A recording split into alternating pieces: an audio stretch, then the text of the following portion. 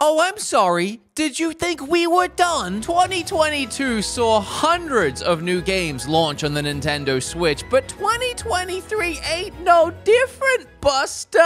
Okay. Sorry, I regret saying Buster. I'm starting again. 2023 ain't no different, bucko. All right. We already know of at least 40 great games coming to this console next year. And who knows what's going to get announced for next year? The surprises, the shadow drops, the Nintendo Directs. Are we going to get new hardware even? I'm going to do some speculating about some stuff at the end. And if you want even more in-depth thoughts on all of this stuff, I have a podcast episode. We break down a lot of these games as well as our theories and speculations for next year. So please go watch that. But watch this first. Because, you know, this is mine. This is more important. All right, let's get started. We have a lot of games to get through, although I am kind of hungry. You want to make food first? Let's do that. You know, we're all looking forward to these games coming to Switch next year, but while you're thinking about next year, maybe think about your own cooking habits. What are you eating? What are you buying? How healthy are you? Are you using HelloFresh? This is true. I should probably put that knife down. This is true, actually. Kim and I learned to cook using HelloFresh. We've been paying for this for like 2 or 3 years now. 5. 5? In fact, they did send us some HelloFresh for the sponsor, but we actually are still paying customers, so we have double of one of them. I'm not kidding, I paid for one of these. The thing we love so much about HelloFresh is before this, we couldn't cook to save our freaking life. And like, we would try and get recipes, and then you gotta go to the store, you gotta find the spices, you gotta find the bell peppers, you gotta find everything, it takes forever, and then you finally have it, or you get home, you probably forgot something, so you improvise. Instead of a pear, you use a tomato or something. You know what's good about this? They send everything you need in one bag, you're never missing anything, you get the instructions right here, each one takes like 30 minutes, and HelloFresh is cheaper than grocery shopping and 25% cheaper than ordering takeout. Oh, also Kim's mom lives with us, so we got enough for 4 people. All right, okay, welcome into the kitchen. What we got going? 425 degrees. Forgot to put my hair up. Salt and pepper. Season everything. Put a little bit of honey Dijon on each one. Now I'm just sprinkling with a bit of Monterey Jack. Beautiful.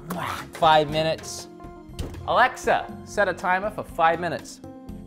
5 minutes, starting now. Green beans, green beans, green beans. The healthy American treat. And if it's variety that you're after, HelloFresh has over 35 meals to choose from. Alexa, I get it. But chicken and... Alexa, you better be stopping. All right.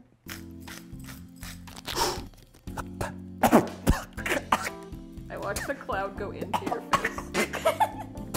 Middle rack, it said. Now, while all that's happening, we gotta make the garlic bread, and we're pretty much done. We're just doing like the last step right now. Mind your fingers. I'm minding my fingers. Hey, you worry about your... No! Nice throw. But you're impressed. I'm not. I'm terrified, actually. This literally took under half an hour. It was super easy to do, and I've made dinner for 4 people. Well, 3 plus me, I eat a lot. If you wanna get some HelloFresh, this is the first time they have ever worked with me. I've been trying so hard to get HelloFresh for the last 5 friggin' years. Hey, if you wanna get some HelloFresh, there'll be a link down in the description down below. Or go to HelloFresh.com and use code BeatEmUps18 to get 18 free meals plus free shipping. I mean, I think I nailed that. It dropped off at the door, and we get this fresh, homemade meal for the whole family with freaking crispy garlic bread. All right, well, we're gonna sit down and have friggin' dinner that I made. Thanks, HelloFresh. And again, link down below, or go to HelloFresh.com and use code BeatEmUps18. Get 18 free meals. I'm gonna go eat dinner now. Actually, no, I gotta finish the stupid video. I've been cooking this whole time. Nintendo Switch fans don't have to wait long into the new year. 3 short weeks. On January 20th, we get our first exclusive game launch on the console. Fire Emblem Engage. A love letter to all Fire Emblems as it reaches back and pulls characters and content from past entries in the series. A narrative-focused, turn-based tactics RPG that also has fishing. So, love me some fishing. You might be wondering why you should care about SpongeBob SquarePants Cosmic Shake dropping on the Switch in January, but it's because the developers that are making this game also worked on Battle for Bikini Bottom Rehydrated, and they're making this one as like a spiritual sequel. The highly praised Tales of Symphonia is getting a remaster on Switch February 17th. The GameCube and PlayStation 2 classics spawned manga adaptations, 2 novel series, 7 drama CDs, and an anime series. So here's your chance to play it for the first time if you haven't already. What you been waiting for? I haven't played it either. PlayStation Vita's Digimon World Next Order is getting ported to the Switch in February. It's an RPG set in an open world environment with no visual novel elements anywhere to be seen, thankfully. Alteria Riser 3, Alchemist of the End and the Secret Key. Look, I don't know what that title is supposed to be, but the game actually looks pretty good. It's an adventure RPG and looks like a mix of Breath of the Wild and Genshin Impact. There are multiple open areas that are all connected, and you roam around in them with 11 different party members. This will be my first time playing a game in the series, and I think it looks pretty fun. Kirby Return to Dreamland Deluxe is a remaster of the Wii game. I never played the Wii game. This does look pretty good, but I also have a lot of Kirby burnout right now. We've had like 17 Kirby games in the last 6 months. What do I look like, Ant Dude? Never did I think we would see a sequel to Octopath Traveler. I thought when they moved on to Triangle Strategy, they would just, you know, move on. But here we are with another 2D HD game in this series set with all new characters and an all new setting. They kept the name though. Octopath Traveler. You want to use that a second time? Fatal Frame Mask of the Lunar Eclipse launches March 9th. It's a remaster and doesn't really add too much of anything to this release, but it does offer players a chance to play this Wii game portably in 2023. And sometimes that's all we need from Nintendo to give them money. Actually, most of the time. Bayonetta is going back to its origins with Cereza and the Lost Demon, I remembered. A spin-off of the Bayonetta series and a big departure from the standard Bayonetta flair. A different art style, a different gameplay style, even different combat. This one could go either way from me. I haven't seen enough, but for $60, I gotta see a lot more. Have a Nice Death looks like Hollow Knight and Ori spent a night in a shady motel room. Now we have this. It's got a fantastic cartoony art style, charming animation, and oh boy, I think this little baby's gonna be a hit. After 1 whole year, we're finally getting Mega Man Battle Network Legacy Collection, containing 6 main games that were released back on the GBA.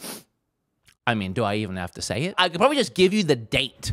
May 12th. Zelda, baby! I'm so excited. Legend of Zelda Tears of the Kingdom on May 12th.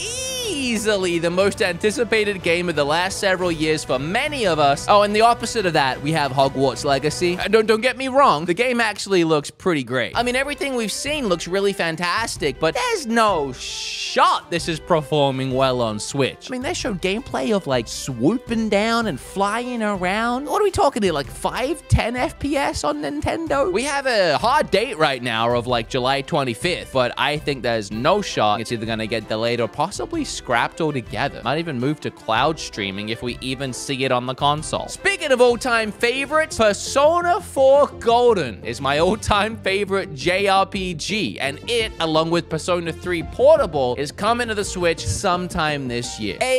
AEW is the only wrestling promotion that matters right now, in my opinion, and their debut video game, Fight Forever, launches. I was actually told this in secrecy, so don't tell anybody, but like early in the year. Although that hasn't been confirmed officially, and with how these things go, it might end up getting delayed. Another sequel I never saw coming, Hades 2. The first game is easily my favorite roguelike of all time, and now Supergiant Games looks to one-up themselves. You play as the daughter order of Hades this time around. I hope this game goes a long way to differentiate itself from the first, but we will see. Story of Seasons, A Wonderful Life is a remake of Harvest Moon, A Wonderful Life, because it's the same developer, but he lost the rights to his own games. So now he remakes them all, just they're called Story of Seasons now. I love that he's doing that. I will say the art style, it does not appeal to me, but that's just me. Although speaking of farming games, Fae Farm is a cozy farm sim RPG for 1 to 4 players coming in spring exclusively for Switch. And this one could actually be decent. I might try playing this with Kim. Oh, Pikmin.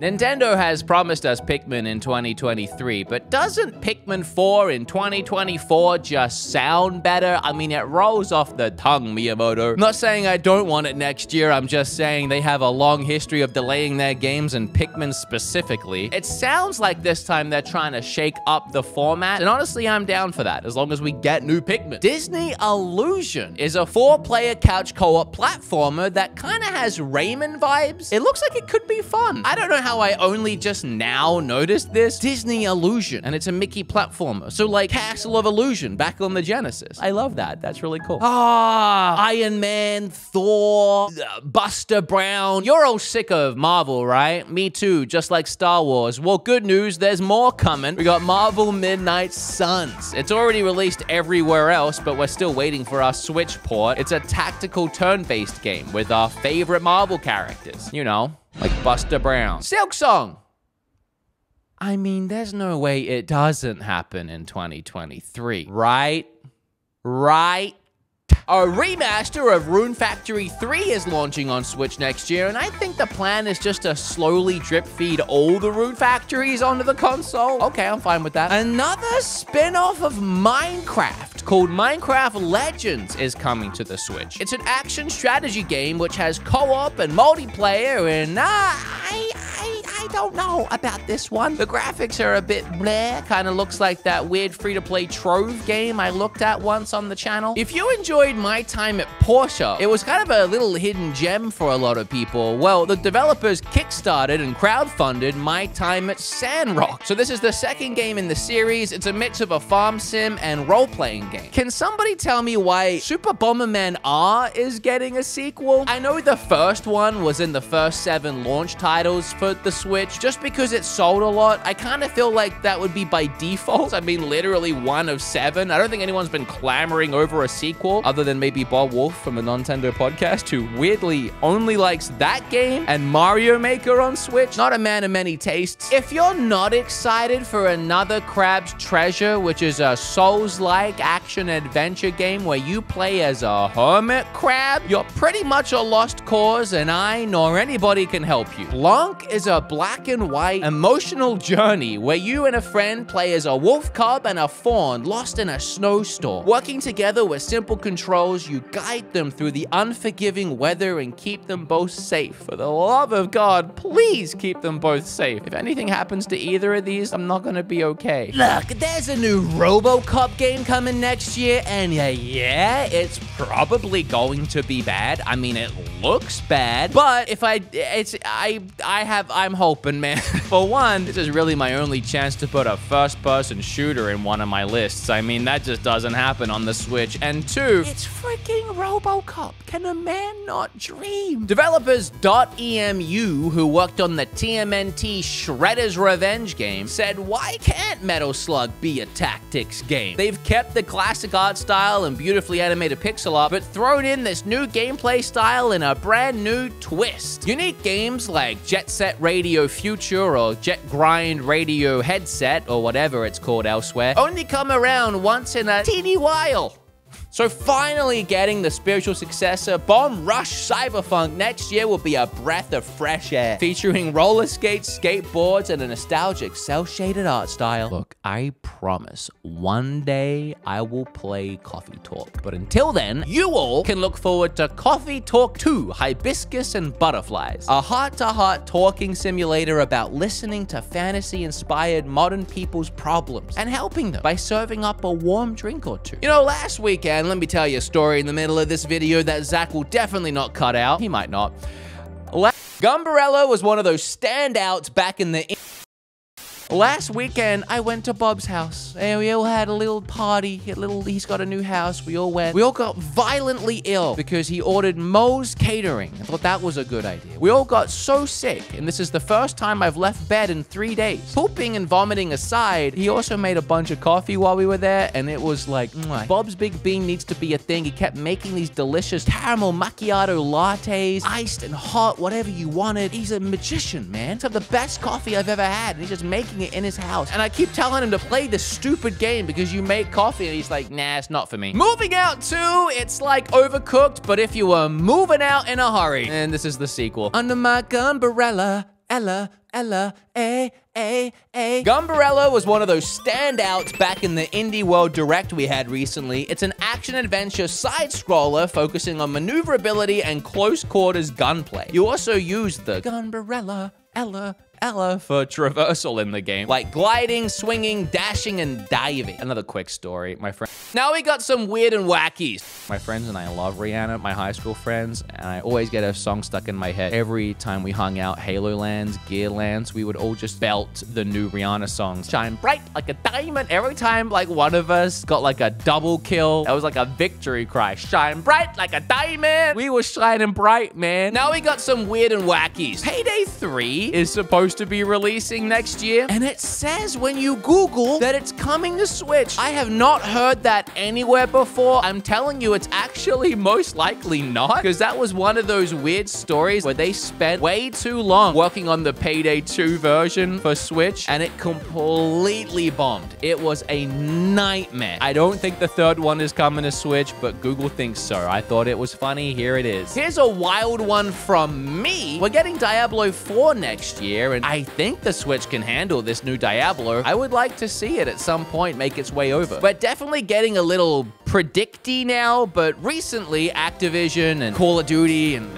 Xbox, I don't know, they started talking about bringing the games to Switch. I have been wondering this entire generation where Call of Duty has been. I mean, we had it on Wii and Wii U. The active player base on Switch is 25 to 30, which is like the target age for Call of Duty. Where has it been? Well, now they want to bring it to Switch, and a lot of people are wondering how that'll happen, but they're already releasing Warzone Mobile next year, and I think it's a pretty one-for-one obvious idea to just bring that free-to-play experience to the Switch and start cashing in on those sweet microtransactions. You're gonna be the only FPS on the console. You can really corner that market. Not too much is known about that Star Wars Hunters game that was revealed a little while back. It's a free-to-play player-versus-player competitive arena game, and they're focusing on Switch, iOS, and Android. So it's kind of a console exclusive for Switch, and yet it's been delayed till next year and we know nothing about it. I actually have a fun story about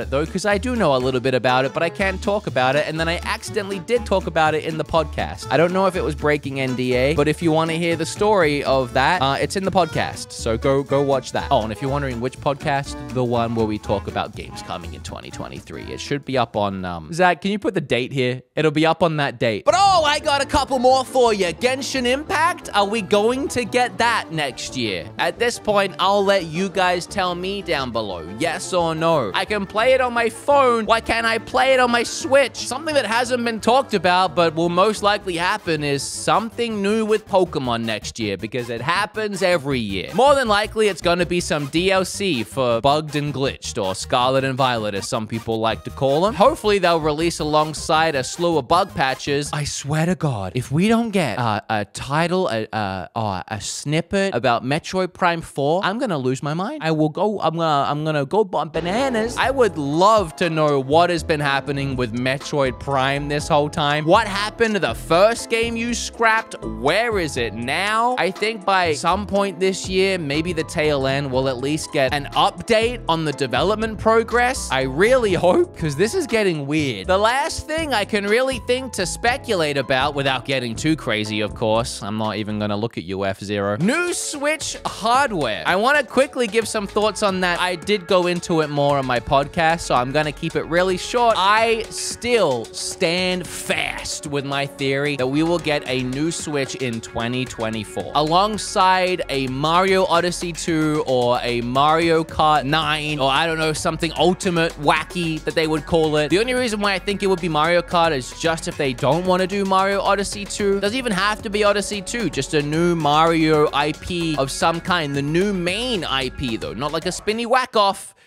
Okay. Try that again. Not like a wacky spin-off. I mean like a new Mario, the likes of Odyssey, releasing alongside a new Switch in 2024. So where does that leave us in 23? Because the Switch isn't exactly in date. I think we're just gonna struggle through the year. I don't think we're getting a Pro. I don't think we're getting any kind of revision. I mean, if you look at the games we know are coming for next year that are exclusives, they're all games that can very capably run on this current hardware that we have. I mean, Pikmin 4, that ain't draining anything. Breath of the Wild 2, it looks like they're using the same engine. We know that can run on the console. Now, sure, they could announce things moving forward. Next year, things could get crazier pretty quick, pretty fast, but that's just the way I'm looking at it. All right, everyone, that is all the confirmed games for next year, but also I spliced in some fun ones and theories that I have as well. But what do you guys think? I mean, have a whole conversation down below. We have a whole year to find out if you were right or wrong. If you had fun in this video, if you enjoyed it, if it helped you out, like the video, leave a comment down below. Subscribe, you know, let's get to 2 million. Let's do some goals for this guy. You know, 2023, maybe this channel passes 2 million subs. Maybe the podcast channel passes 100,000 subs. Get another plaque, get another button up on the wall. You set some goals for Twitch too, if you want. You can go follow me there. We won't bother setting any Twitter goals because that might be on fire by the end of the year. I love you guys, and I'll see you hopefully soon. Bye.